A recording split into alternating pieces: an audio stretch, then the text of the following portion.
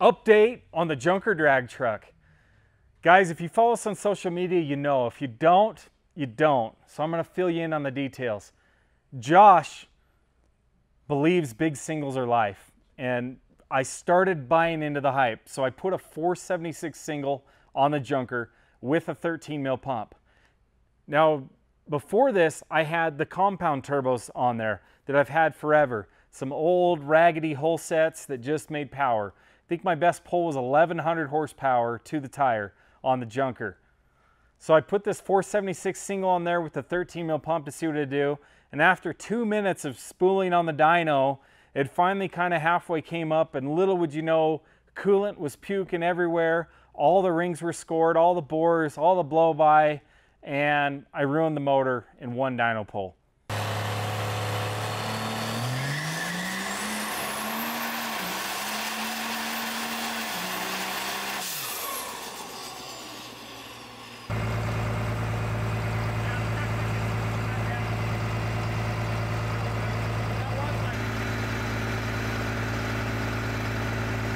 750, 760 horsepower, something so pathetic I didn't even report it to you guys. So big singles are not life when you have a junker drag truck. Compounds for the win. So anyways, the engine came out. So the junker's been sitting in the parking lot. I've been thinking, what do I want to do with this thing? It's just a beat up, raggedy truck. Well, lo and behold, we realized that the junker is a really good test vehicle for us. It's easy to work on. You can scratch it, you can dent it, you can cut holes in the hood. It's low because it's two-wheel drive and it's a little lowered. It's really easy to swap turbos on for dyno testing. It has a built tranny, and it's just really convenient to do crap. So I was like, let's build an engine that we can throw pretty much anything at it. Well, power, baby. Follow along as I build this engine and get the junker back into service where it belongs as a dyno mule.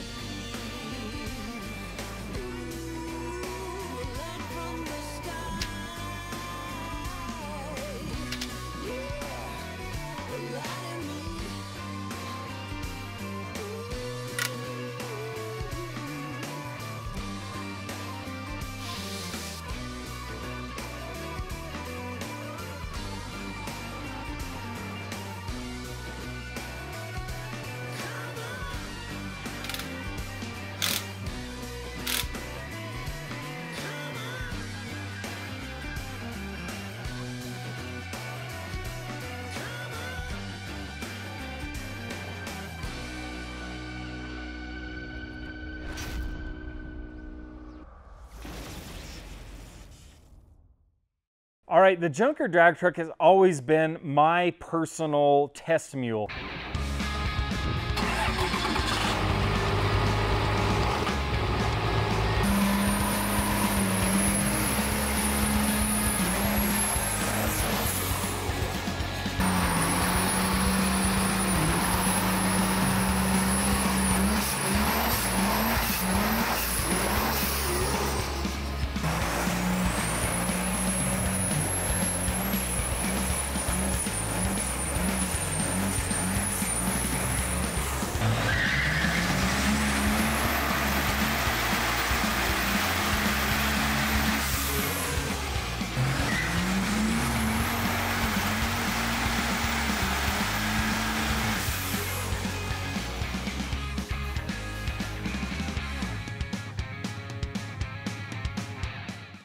I love testing and trying new things on it.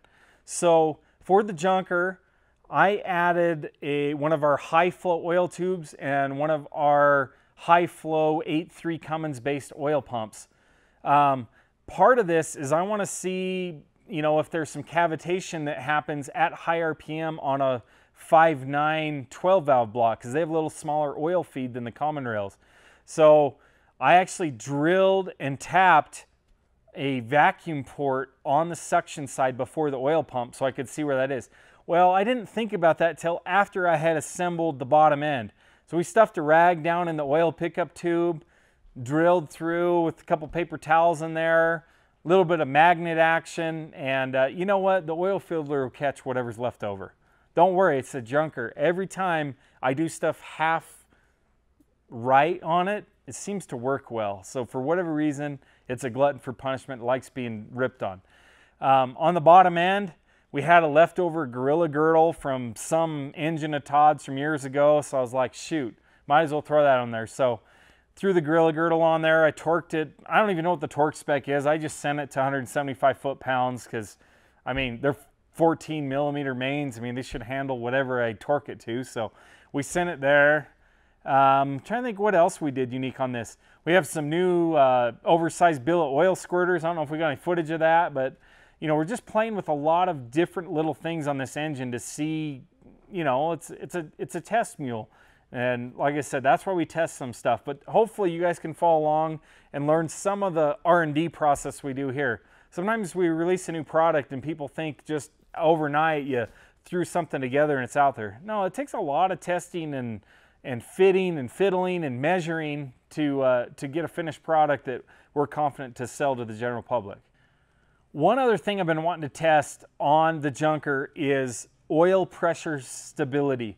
We noticed in the past when I shimmed the oil relief valve on the junker, when it had cold oil, it hit like 120 PSI with a 5.9 pump.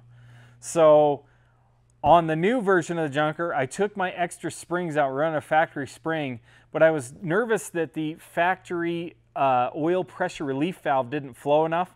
So I threw that sucker in the lathe and I bored that out. I think I went 150 thousandths bigger, interrupted cut, didn't care, just sent it in there and did a little custom mods with the Dremel, got in there, did a little grinding to, kind of a little port and polish on the oil side. Also in the bottom, I don't know if we have any footage of it, but we also had to open up the return in the block because 12 valve blocks don't have as big of an oil return as the 5.9 and 6.7 blocks. So I kind of gasket matched the size of that. Like I said, just lots of little things we're playing with all at once to try to just get more data so that when I release a blueprint, so to speak, on how to build a reliable 1500 horsepower 12 valve with a factory block, that we'll kind of have all those little details for you guys kind of documented in here.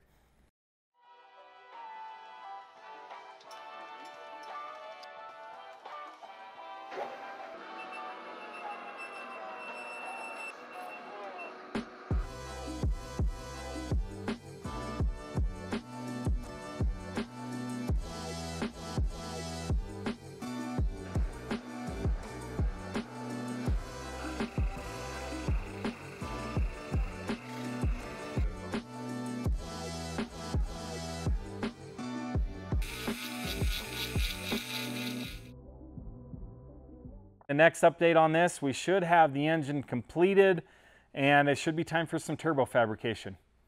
Thanks, guys. Remember to like, subscribe, and follow our channel. And if you're new here, hang around. We do lots of fun stuff, a wide variety of stuff, from tow trucks to race trucks to testing turbos to whatever. Thanks.